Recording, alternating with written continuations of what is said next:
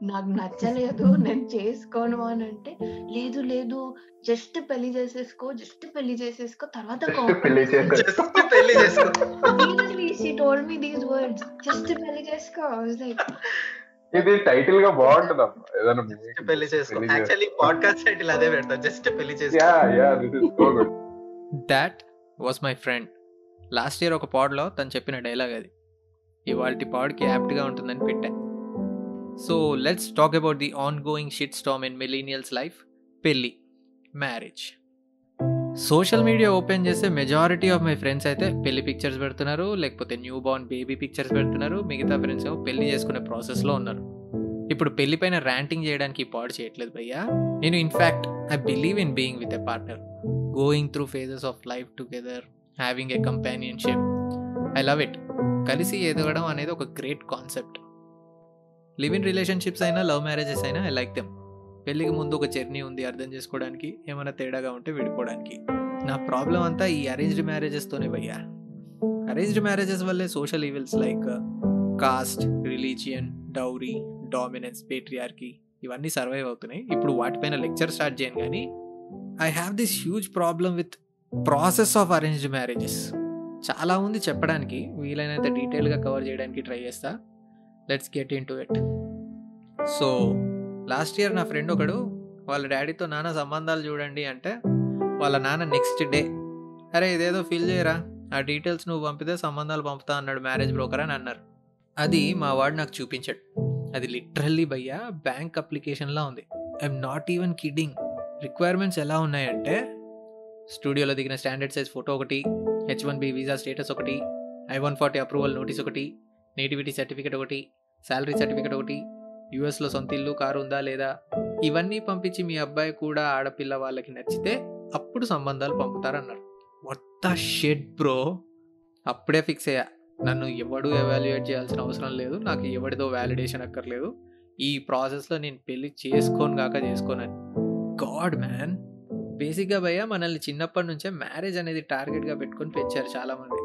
ఎలా అంటే, ఉద్యోగం సద్యోగం టైంకి రాకపోతే పిల్లని ఎవరు ఇస్తారా, ఎండన పడి తిరక్కే ముఖం పాడవుతే రేపు ఎవడు దొరకడు, దీపం ఉన్నప్పుడే ఇల్లు చక్క పెట్టుకోవాలి, ఎంటికలు ఉన్నప్పుడే పెళ్లి చేసుకోవాలి అని చెప్తూ పెంచారు. కానీ ఫైనాన్షియల్ ఇండిపెండెన్స్, ఫైనాన్షియల్ స్టెబిలిటీని టార్గెట్గా పెట్టుకోరా ఫస్ట్ అని చెప్పరు. ఇంకా రాడ్ ఏంటంటే, చిన్నప్పుడేమో అమ్మాయిల్ని అబ్బాయిలతో మాట్లాడుకో తప్పు అని మమ్మీస్ ఎడ్యుకేట్ చేశారు. ఓకే, వాళ్ళ భయాలు వాళ్ళవి అనుకుందాం. స్కూల్లో మా టైంలో బాయ్స్కి పనిష్మెంట్ లాగా అమ్మాయిల మధ్యలో కూర్చోబెట్టేవాళ్ళు. దానివల్ల మేము అదేదో షేమ్ అండ్ ఎంబారెస్మెంట్ లాగా ఫీల్ అయిపోయేవాళ్ళం. ఇలా పెరిగిన మమ్మల్ని ఇప్పుడు సడన్గా పెళ్లి వయసు రాగానే, అరే మాట్లాడమ్మా, అబ్బాయితో మాట్లాడు, నువ్వేంట్రా అమ్మాయిలాగా సిగ్గుపడతావు, మాట్లాడు అంటే, ఇప్పుడు సడన్గా ఏం మాట్లాడాలి, ఎలా మాట్లాడాలి, మాట్లాడడమే కాక వీళ్ళు నాకు లైఫ్ పార్ట్నర్గా సెట్ అవుతారా లేదా అని డిసైడ్ కూడా చేసుకోవాలి. ఏంటి సార్ ఏం మాట్లాడుతున్నారు మీరు, ఏమైనా సెన్స్ ఉందా లేదా ఇందులో? అరే 12-14 ఏళ్ళు రిలేషన్షిప్స్లో ఉన్న వాళ్ళే sync అవ్వట్లేదని విడిపోతున్నారు. How can I trust someone, allow someone to my personal space whom I barely no man. ఈ ఫ్రస్ట్రేషన్ తట్టుకోలేక అసలు పెళ్ళి అవసరమా అని అంటే, మా ఎదవలేమో ఇంట్లో ఒంటరిగా ఉండలేకపోతున్నారా, రోజు బోర్ల పడి పడుకోవడం నా వల్ల కావట్లేదని ఒక రీజన్ చెప్తున్నారు.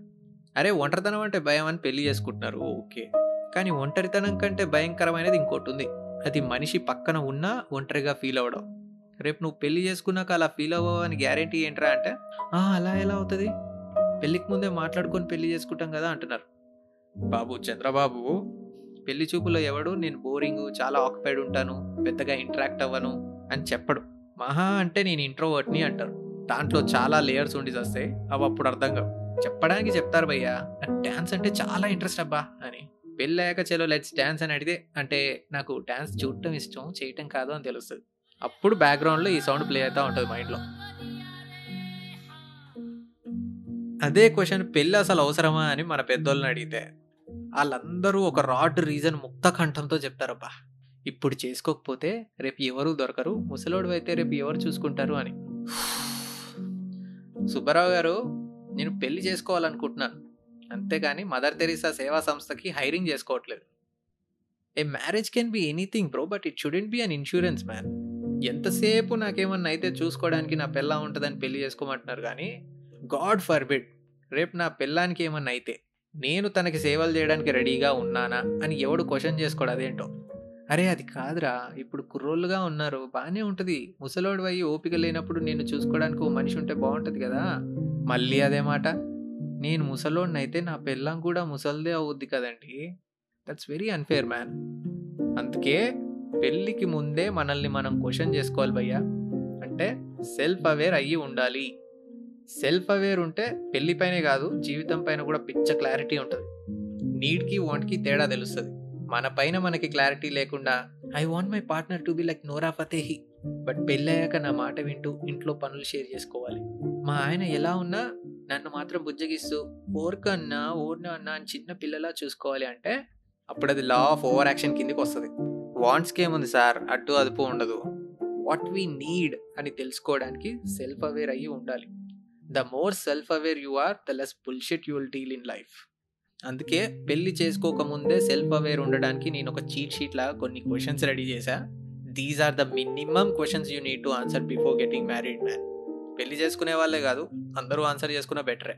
అవి ఏంటంటే, అసలు నేనేంటి, నా గోల్స్ ఏంటి, నెక్స్ట్ 5 years ఆర్ 10 yearsకి నా ప్లాన్స్ ఏంటి, ఎక్కడ చూడాలనుకుంటున్నాను నన్ను నేను, బిజినెస్ స్టార్ట్ చేయాలా, రైటరో డైరెక్టరో అవ్వాలా, కెరియర్ చేంజ్ చేయాలా, ఈ ప్రాసెస్లో అసలు టైం అండ్ మనీ రిలేషన్షిప్లో ఇన్వెస్ట్ చేయగలనా లేదా, మన ఫైనాన్షియల్ స్టేటస్ ఏంటి, హెల్త్ సంగతి ఏంటి, బీరు బిర్యానీ తిని తెచ్చుకున్న ఆ పొట్టేంటి, లాస్ట్ టైం హెల్త్ చెకప్ ఎప్పుడు చేయించావు, అసలు చేయించావా లేదా, ఇప్పటి వరకు ఫ్యామిలీకి ఏం కాంట్రిబ్యూట్ చేసావు, ఎన్ని రిలేషన్షిప్స్లో ఉండి చచ్చావు ఇప్పటిదాకా, బ్రేకప్స్కి నువ్వెంతవరకు రీజను, టాక్సిక్ రిలేషన్షిప్లో ఉంటే ఆ టాక్సిక్ ట్రైట్స్ నుంచి ఎవాల్వ్ అయ్యావా లేదా, what was the lowest point in life, how did I cope up with it, how do I behave when I'm stressed are angry, have I ever been through trauma, how did I respond to an emotional break down, నాకున్న ఎదవలవాట్లు ఏంటి, తాగితే ఎంత తాగుతున్నాను, ఎన్నిసార్లు తాగుతున్నాను, unhealthy life style ఉందా లేదా, fitness సంగతి ఏంటి,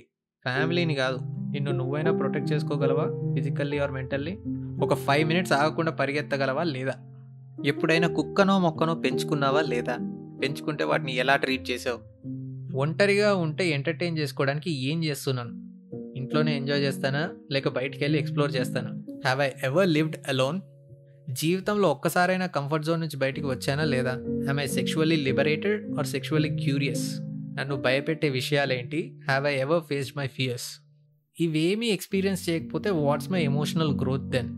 ఇవన్నీ ఆన్సర్ చేసుకుంటే నీపైన నీకు క్లారిటీ మాత్రమే కాదు నీకు ఏం కావాలో తెలుస్తుంది.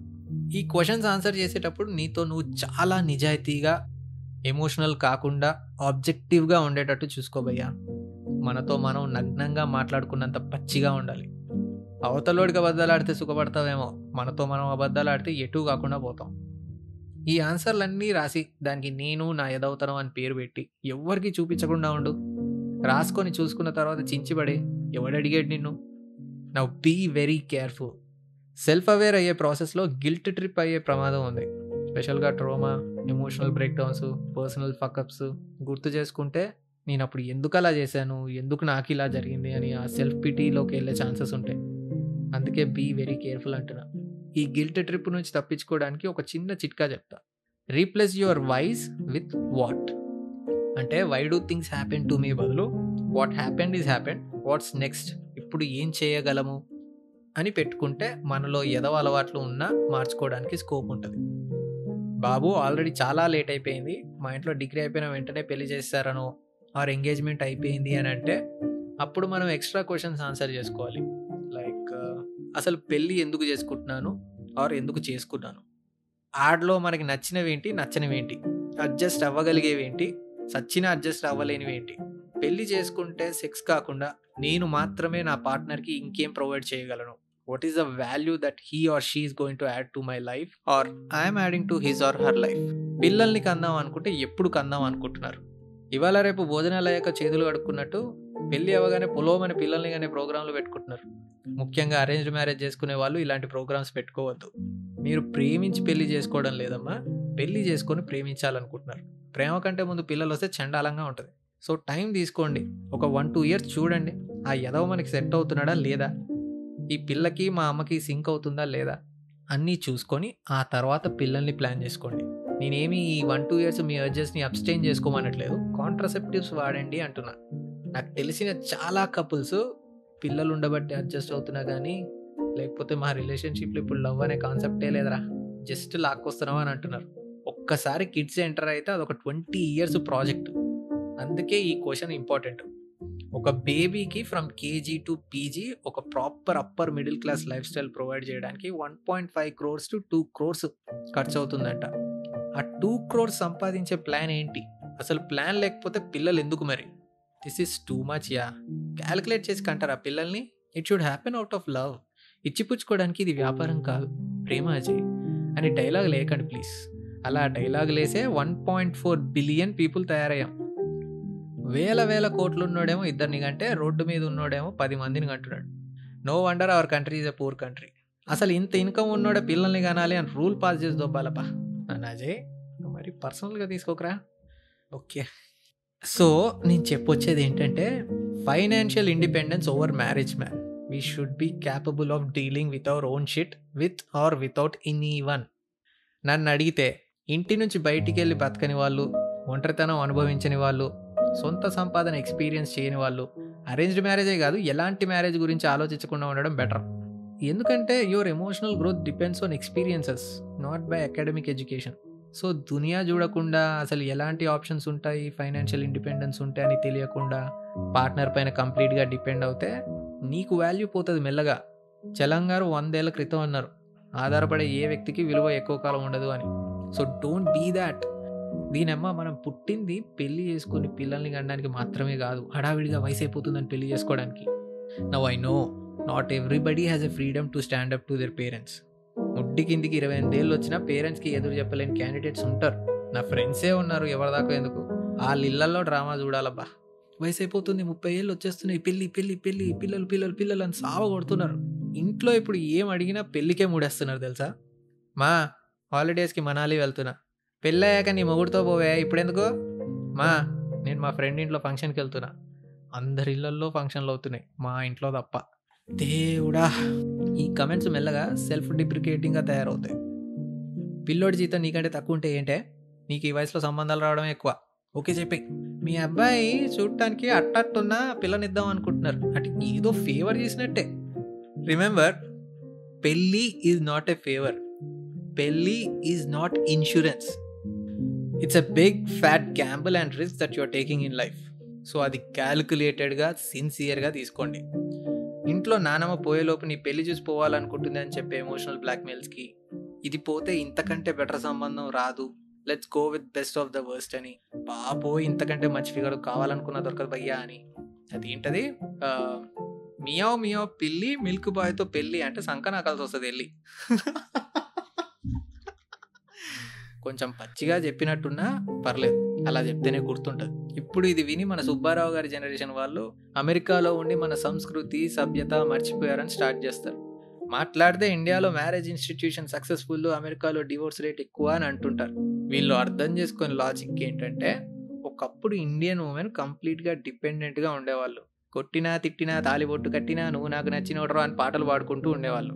పైగా సొసైటీలో మొగుడు వదిలేసిన ఆడదాన్ని విధవా అని, పెళ్ళాం వదిలేసిన మగాన్ని విధవా అనే టర్మినాలజీస్తో పిలిచేవాళ్ళు. ఆ దరిద్రం అనుభవించే బదులు పెళ్లి చేసుకొని భరించడమే బెటర్ అని డివోర్సులు తీసుకోకుండా ఉండేవాళ్ళు. బయట కంట్రీస్లో women are independent and equal కాబట్టి నచ్చకపోతే కమ్యూనికేట్ చేస్తారు, అప్పటికి వినకపోతే సపరేట్ అయిపోతారు. ఇప్పుడు ఇండియాలో కూడా అదే పరిస్థితి ఉంది కాబట్టి ఎవ్రీవన్ ఆర్ బీయింగ్ ఇండిపెండెంట్, ఏం చేసినా భరించాలి అనే కాన్సెప్ట్ లేదు. ఒక్కసారి చేయలేపు చూడు, ఇప్పుడు నీకు నిద్ర లేకుండా చేస్తా, నీ గుండెల్లో నిద్రపోతా అన్నట్టు తయారయ్యారు లేడీస్. ఏ రోజైతే live in రిలేషన్షిప్స్ని, marrying at any ఏజ్ని, getting out of bad మ్యారేజెస్ని normalise చేస్తారో ఆ రోజు అరేంజ్డ్ మ్యారేజెస్ని నేనే ఎంకరేజ్ చేస్తా. అప్పటి వరకు గుర్తుందిగా, if you want to get arranged marriage, be self aware, be financially independent first. చాలా ఎక్కువ చెప్పినట్టున్నా కదా ఈసారి. బ్రేకప్ పైన, అరేంజ్డ్ మ్యారేజెస్ పైన పాడైపోయింది.